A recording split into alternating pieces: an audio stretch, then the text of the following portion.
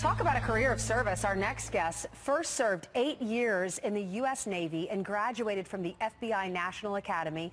He went on to serve as the Chief of Police in Southampton, New Hampshire, and he served as Chief of New Hampshire State Division of Liquor Enforcement, helping to fight substance abuse. And now he wants to continue serving, this time in Congress. Joining us now is GOP congressional candidate in Southampton, New Hampshire, Eddie Edwards. Eddie, thanks for being with us. Thank you for having me. Pleasure to be here. So what made you want to run for Congress?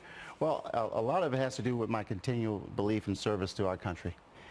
This is a wonderful place to live, a wonderful place that gives opportunities to so many of us. You know, America is mother to us all, and she's been a great mother. She has been. Speaking of mothers, tell me why you went into law enforcement. Well, a lot of it had to do with my childhood. It was a very challenging childhood. I saw a lot of abuse, drug use and abuse, and I felt that the police department at that time protected my mother. They gave her safety. They provided a place of comfort for me as well. And so I always wanted to be in law enforcement from that moment. I can't imagine what it's like to grow up in a house like that, where your mother, you felt your mom and you were in danger, and so police would come and rescue you guys? Yeah, I had 3 other siblings as well, and in that home, in that environment, it was challenging, but we were very blessed. We had a grandmother who stepped up and provided the direction. She told me and made it very clear to me, if you want to be something in life, you can't blame your father, you can't blame this community. You are certainly responsible for those efforts. Is that your grandmother? That's her. That's your grandmother. What was her name? Annie Sims. Annie. Oh, family is so important, especially this time of year. It is. So tell me what you think America needs to hear. It's Christmas time. We've had so much infighting, political infighting.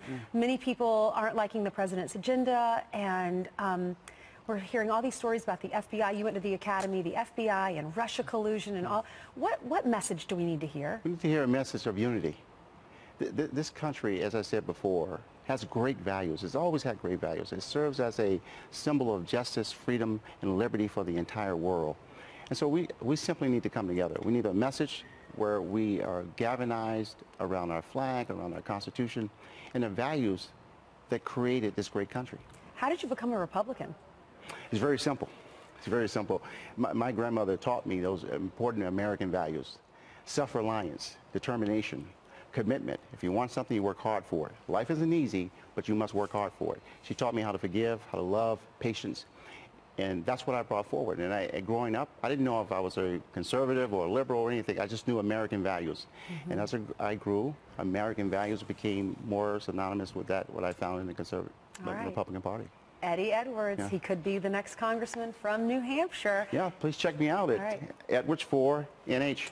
We will. All right, primaries next September, and then the votes next November. Oh, yes. All right, thank you so much, Thank Eddie. you. Merry Thanks for having Christmas. me. Thank you for coming on.